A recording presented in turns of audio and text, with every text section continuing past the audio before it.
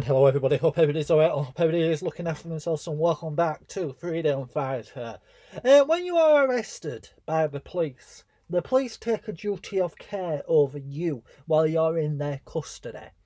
This following clip shows that the police have not followed out the duty of care with this gentleman because he urinates himself when being handcuffed and under their custody. So the police are under misconduct for not following the duty of care to that gentleman. Let's have a look at the following clip and let us know what you think in the comments below.